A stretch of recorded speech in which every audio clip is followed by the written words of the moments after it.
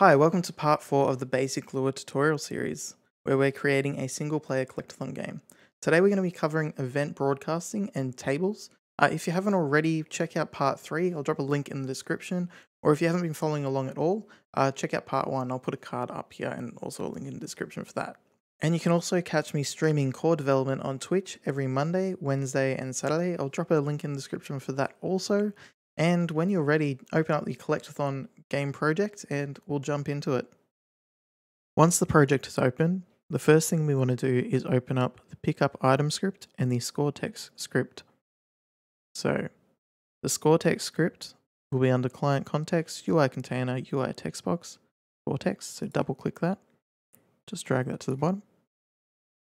And then we're going to do the same for pickup item. So it'll be under item pickup, trigger, scripts, item, pickup item. And the same thing, open that up. As always, I'm going to write the line of code first, and then we'll explore what it's actually doing. So in this case, we want to go into our pickup item script. What we want to add is a new function. We're going to call this function update score. Update score. And we also want the trigger to reference that on connect. Let's double click update score, add score, and then we'll save that for now. Next, we want to add a line of code that's going to shout out into the world of the game, which is called event broadcasting. So we're going to go events.broadcast. And then within this, we want to declare what are we yelling out into the world of the game. So in this case, we want add score to player. And then we want to pass through a score. So in this case, we want to pass through score to add. We currently don't have a variable for score to add, so let's add that. You can either go ahead and add it in the custom property of the pickup item properties, or in this case, I'm just going to hard code it in. So score to add, I'm going to equal 1. We'll just save that. If we scroll down to this function, let's explore what events.broadcast is actually doing. So what is this line of code saying? It's saying we're going to have an event that broadcasts the string add score to player, and we're going to pass through a variable called score to add. So in this case, we're going to yell out into the world of the game, add score to player, and then we're going to pass through a score. This will become relevant in the next section. So let's just save this script, and we'll head over to score text. Now that in the pickup item script, there is something yelling out into the abyss of the game world for other scripts to listen to, we now want to listen in to see if the broadcast has happened. So in this case, if it has happened, we need to listen it. So we go events.connect, and then it's important that this string is the exact same as the broadcasted string. So we can just go to pickup item, double click that, copy that, come back, just paste that in. And then instead of add score to add, we actually want to reference a function, much like we would do for a trigger on connect. So let's add that function. So we know the function needs to update the score. So let's just go update score, close them, and press end. So then copy update score, paste that here. The next thing we need to do is access the score to add. So if we go to the pickup item, we need to access this within this function. To do that, we can add the variable in here, score to add. So that will pull it from the events connect. Well, in this case, it will pull it from this function in this script saying, okay, score to add is 1. So when it's broadcasted, it will broadcast the variable as well, which we can now access from up here. Now that the broadcasting is working, let's test that out by going print. We'll type test broadcasting. Save that, go to the event log, press play, and if we walk into the trigger, it should say test broadcasting. Now that we know it's actually working, the next thing we want to do is go back to score text and actually run the code that we want to update the text to say the correct score. So in this case, we'll need another variable with the data type integer. So we'll call it current score. And we'll equal it 0 because on the start of the game, we don't want it to have any variable. So once we've done that, we want to add the score to the current score. So current score equals current score plus score to add. And then we want to print this score by going print, actually not print, sorry. We want the score text to update. So we go score text dot text equals. You may think we could just chuck in current score, but that won't work because it's not a string. So the way to work around that is we go 2 quotation marks, dot dot current score, dot dot 2 quotation marks. Let's save that, press play, and walk into the trigger. And the score has updated to 1, 2, 3, 4. So it doesn't look like the trigger is actually turning off anymore. Go back to pick up item. The reason for this is we're not actually calling trigger collision off and geometry visibility off. So what we can do here is copy that and paste that in the update score. Save that, press play, and just try it again. So now that we know the broadcasting event is functioning, what we can now do is duplicate the item pickup. So you can either select it, right click and duplicate. We can also go Control C, Control V, and just move it along. Just make a few of those, save, and we'll press play. So it goes 1, 2, 3, 4. But what if we were to mistakenly just say we delete the geometry of this one object? The rest haven't changed. So to make it consistent, let's delete these 3. So click, shift, and click, delete.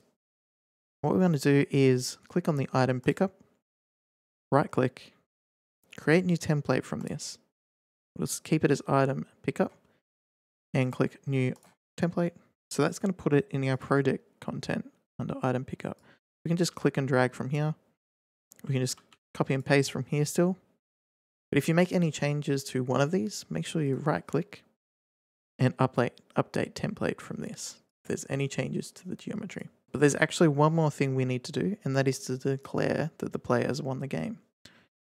So just like the pickup item, let's use our if statements to see if the player has won. So in this case, we go if current score is equal to, say, 5. How many do we have? 1, 2, 3, 4, 5, 6. So 6. Then we'll copy that, paste that, and we'll just say player 1 and save. So if we quickly run around and collect all those, 3, 4, 5, and 6, player 1. But what if you had, say, 40 different items to pick up? Like you have 40 copies of this item pickup, and the next day you want to change it down to 35. You're going to have to come into the code, hard code it, and like update the variable or the number here. Instead of doing that, let's look at tables and what they can do for us to help us out. Arrays, tables, and lists vary differently depending on the programming language, but in Lua, we refer to them as arrays. In this case, we want the array to hold all the item pickups in our game. Now, the best way to do that is actually put them into a group folder that we can reference. That will help us out first. So let's do that. Highlight those, right click, create new group, all underscore pickups. And then we need reference to this all pickups group. So go to score text. And I've already created one from before, but we want to create a core object reference, and we want to drag the all pickups group into the missing object slot. From here, copy the line of code that was created for us into the score text and update the variable name. Next, we want to create a new variable that is going to hold the data type of an array. So local all pickups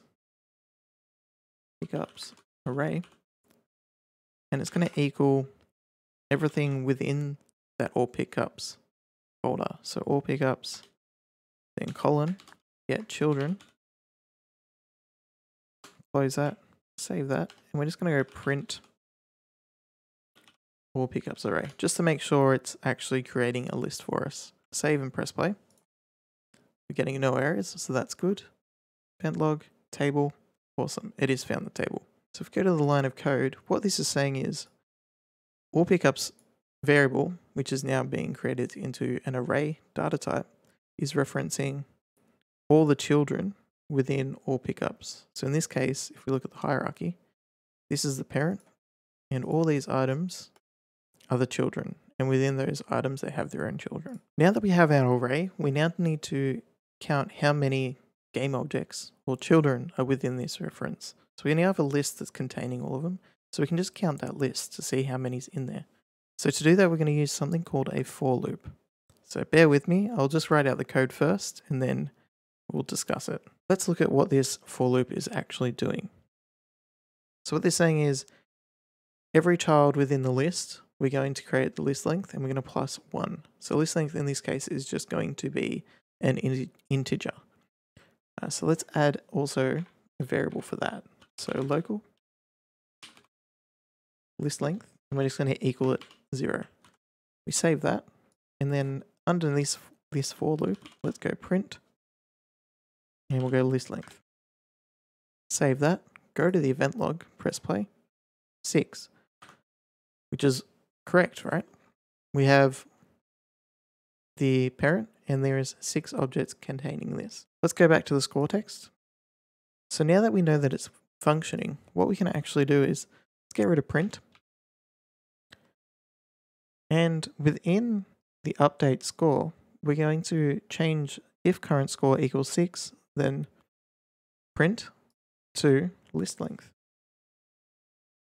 That way, whenever we add another item and make sure it's placed in the all pickups, every time that item is picked up, it will count towards this and it will make sure that the current score can equal the list length. And when it does, the player wins. So let's just save that script if we haven't already. So if we go to the hierarchy, we'll copy and paste. Actually, instead, I'm going to delete all those. Just go to this lonely one over here. Copy, paste that. Copy, paste that. Press play. And if we run over 1, 2, and 3, player has won. And that takes us to the end of part 4 of the basic lore tutorial. If you found this video helpful, please make sure you hit that like button and also comment below with any questions or feedback that you have for me. In part 5, the next video, we're going to look at animation, sound effects, and VFX, just to make our pickups more inviting to players to pick up.